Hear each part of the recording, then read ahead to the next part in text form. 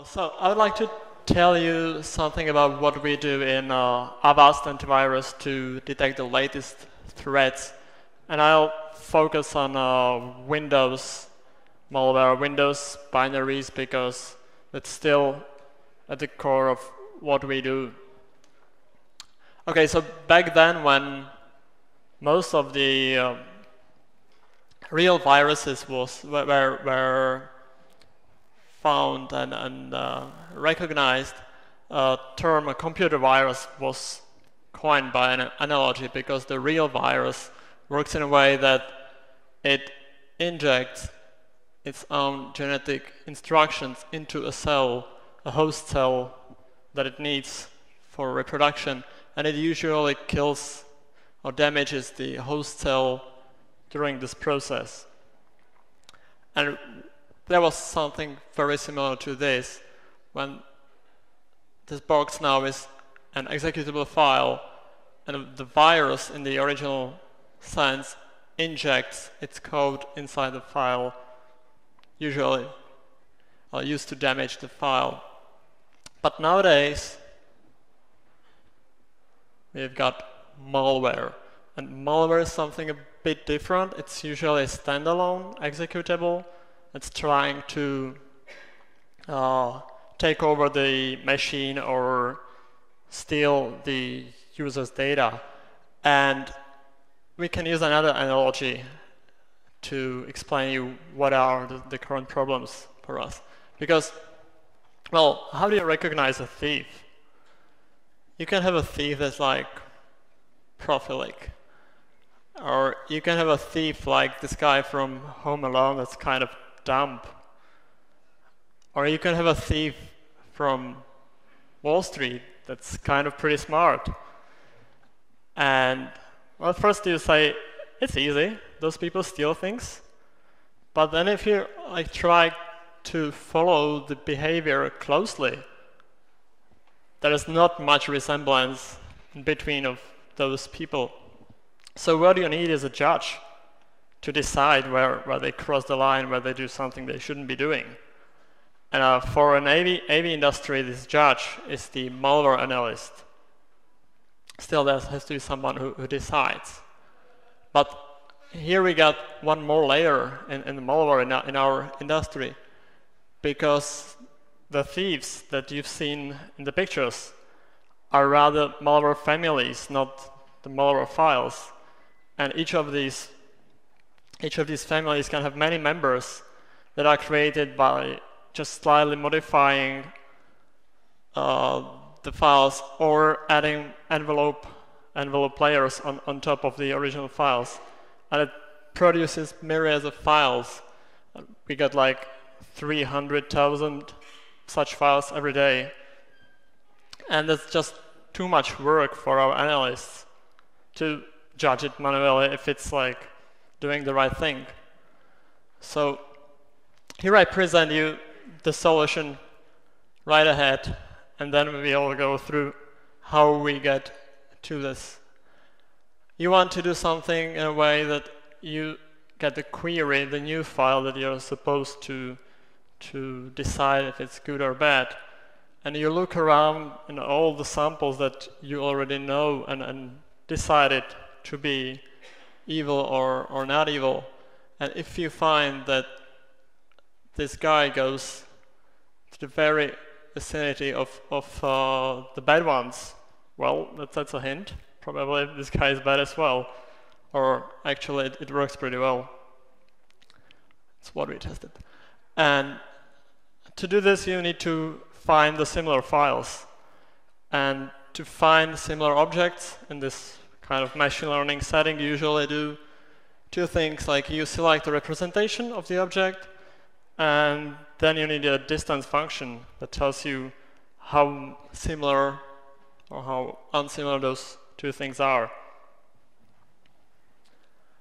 So for the file vector, we create a fixed size feature vector that's extracted from the P format.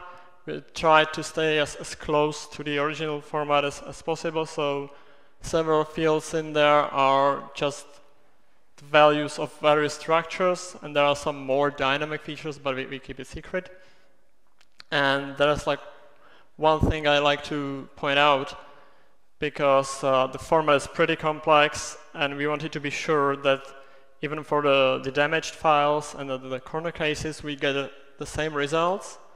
So we want some lengths to keep the code in just single copy. There's no duplication. Everyone who needs to extract the things uses the C code that we got. And then we got the distance function. And this distance function was basically handcrafted to fit our feature vector. And we designed a special distance operator for each of those features to play well with the semantics of the field. Here you got some examples, like we get the equality, we get log transforms, we got order transforms, and then we scaled the values to contribute kind of equally to the distance. Now for the data that we got, here you got something like a map of our files. This is a sample of about 1 million files, and the green ones are the good ones, the red ones are the bad ones, and the colorblind among of you have to believe that the bottom is red. And you see in the data that first, they actually separate quite nicely, and they form kind of clusters quite often. So this is the property of the space that we use for this easy classification. The count or the size of the data set is like 60 million points that we use, and most of it is clean, because the malware evolves much faster than the clean stuff. So it doesn't make much sense to keep the old things in the data set. So our first implementation was GPU based. It was because it's like analytical processing, so it was a column-oriented database. So this diagram shows like you get a record and you collect all the same features and put it into one block of memory. And due to this high memory throughput of GPUs and massive parallelism, we are able to implement the features just quite naively, no special optimizations. But when your data grows, you have to start adding the GPUs, and when you're out of the server slots, you have to add more servers, and it's getting more and more tedious. But still, you got the neighbors now, and you want the machine to do the classification for you as well. So we had some design requirements. Like first, we wanted to be able to find easily what caused the mistake, because there is some process when the users do not like our classification, there is a false positive reports, and we have to be able to react very quickly. So this was the first requirement, and well, it's like a combination, like, okay, you need to find the culprit, I mean, we need to fix it. So what we ended up with was an instance-based classifier, and we actually took just the closest points from the good and the bad sides. So what you get is this pretty nice decision space, a plane where you can just draw a polygon and say, this is the evil. And it actually works pretty well, partially because of the data shape that you've seen on the map. And then, using the system for like 2 years, we decided that it's time to do some optimizations. So here you can see where you can get if you invest into optimizations. So instead of this flat list search, we used the VP tree. Then we used this, because we are already sure that this classification makes sense.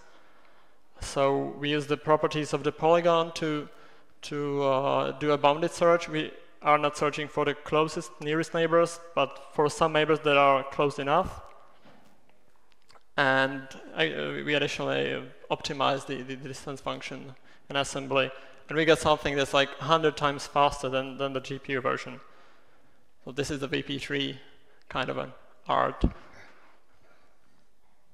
And now I get to the deployment of the whole thing. So our users run the files, and the first thing the endpoint asks the cloud how much users in the world have seen this file. And if it's just a few, I won't tell you the exact numbers, but if it's low enough, we investigate that file very thoroughly. And this is where it gets.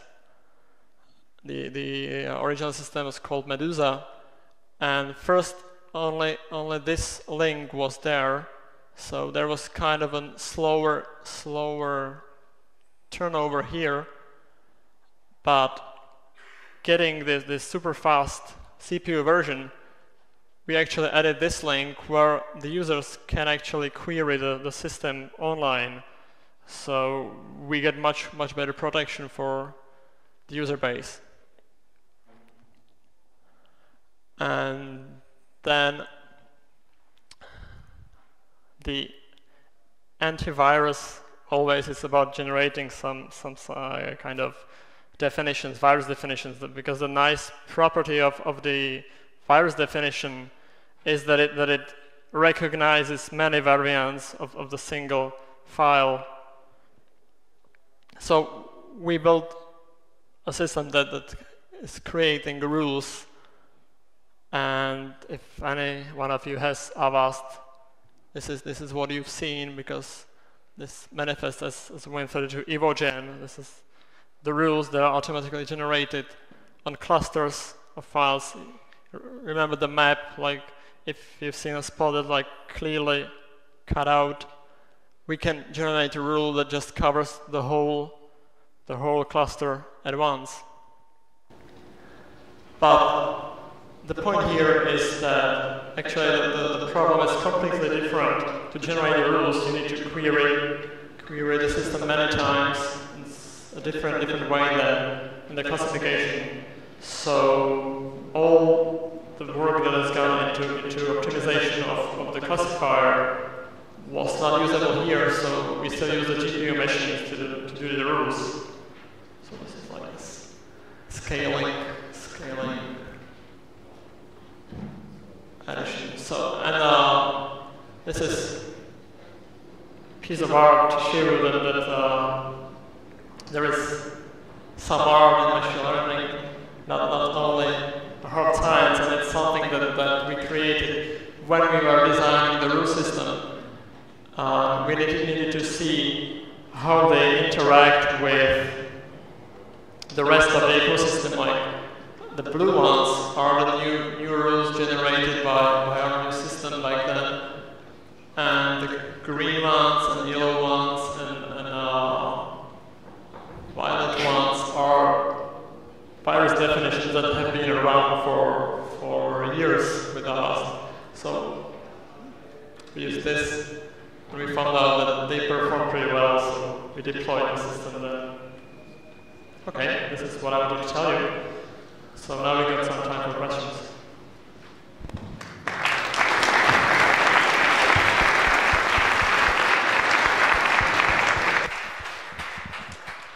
Actually, we have plenty of time for questions. Really? That was that fast.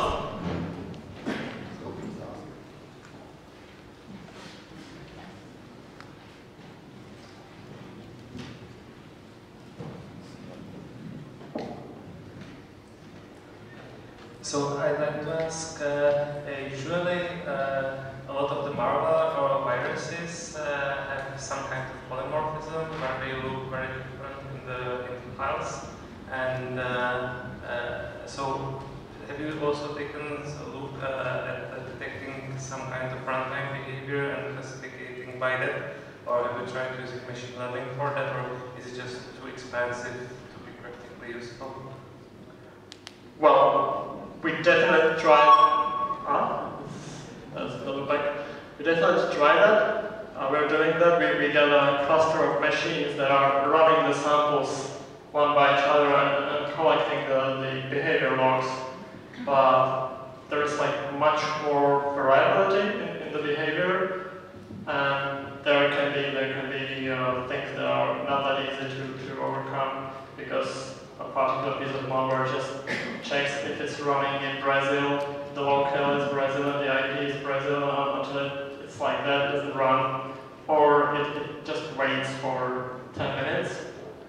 And when you need to have a process that just crunches the files one by each other, you cannot wait 10 minutes. So you're waiting much less. You give each sample a bit less time than 10 minutes. And then you don't get the actual information. But still, we have several developments on that. We have a few patents on finding similar files based on behavior. And basically, what was quite successful was just cut the stream into engrams of the operation, just disregarding the payloads. Just open file, copy file, do this, and this was kind of producing nice neighbors, because we really like the tractability of the nearest neighbor approach, because you get a sample, I don't know anything about that, you get the neighbors, and then suddenly you know that those were evil, and it's known for like half a year. So, well, it's not that difficult to decide them. On the other hand, this system that I was describing works pretty well, because the development this is real, like a real evolution. And it was the viruses, and then they got polymorphic. That means they didn't try to change the behavior, but just the order of the instructions, how do they do things, and these people spent years on creating special code generators that just got the same operations with completely different flows of instructions. So this is something we wanted to step over, because it's just too tough arms race to do it, if you can go around and attack from a different place. There was some question. Yeah, I had a similar question.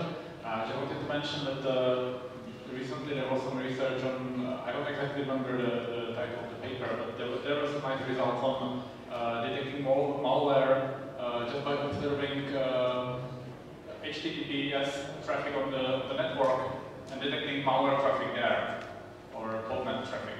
And basically just based on the timings mostly, or on some basic headers, because they couldn't also see inside the data. So based on behaviors, and timing is actually promising, or in some sense might be. You can definitely do this. This Cisco, our company now, is looking into the traffic stream. But the problem with this is that when you get this malware communication, the host is already infected, and when you're the avast in the machine, it just mustn't happen. You have to stop the thread before it starts communicating, exchanging the bot commands. You just have to stop it before that happens. So. Right, it was just so that maybe you can use a similar approach to the file operation that you mentioned. It's a nice idea. In just the timings. Maybe. Well, kind of could work, but didn't try that. So my question is related to the colleagues. Do you monitor the network activity or not? Like, do you use that information? In the network screens? Well, we do not use it at the endpoint. We use it in our backends in the processing. So we're collecting the network stream data and trying to decide if it's something bad going on, but not at the endpoint. I would like to ask you about, if you could speak about impact to your business when you have false negative or false positive detection. What is your approach to that and what it means for the business? Well, it always depends on the scale. Like the most costly thing is a huge false positive. If you just by mistake detect Facebook, it's really bad. So most of the like kind of expensive tests and things around the virus lab try to stop this possibilities. Like you never want to block Facebook, you never want to detect Chrome. So this is the most costly thing. And then of course we try hard to keep the false negatives low. Like just do not let the viruses slip through. And only after that you got this like low volume false positives, like if there's 20 people in the world using some program, that happens. But we just detect it and then the loop has to come in place, like they submit the file, the analyst checks the file, it's okay, it's okay. There is a process to unblock the file again, so. Yeah. Well, I forgot to stress this or mention this. It's really shifted to it's like 0.998, 9993. The last time I just checked this for the system. So the recall is a bit worse, but you got pretty high precision.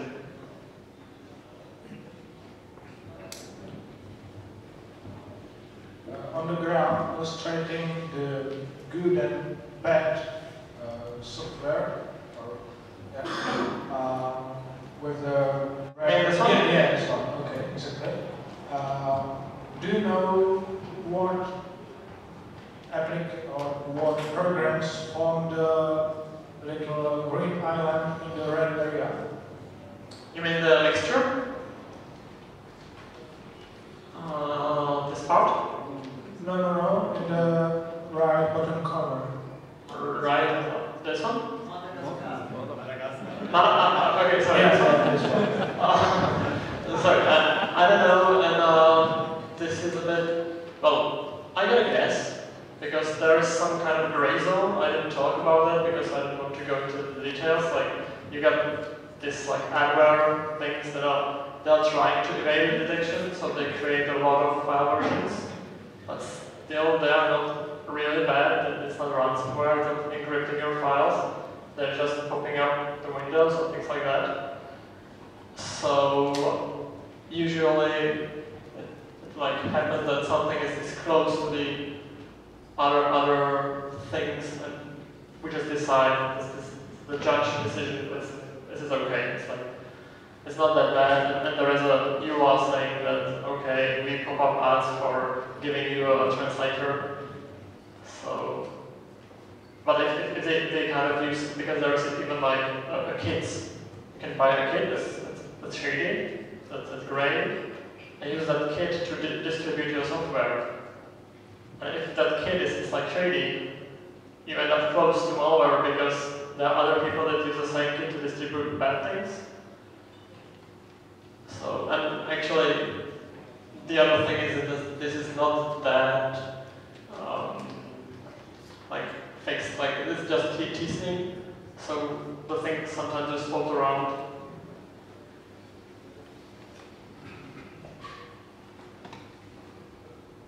Do you have any questions? No? Okay, thank you very much.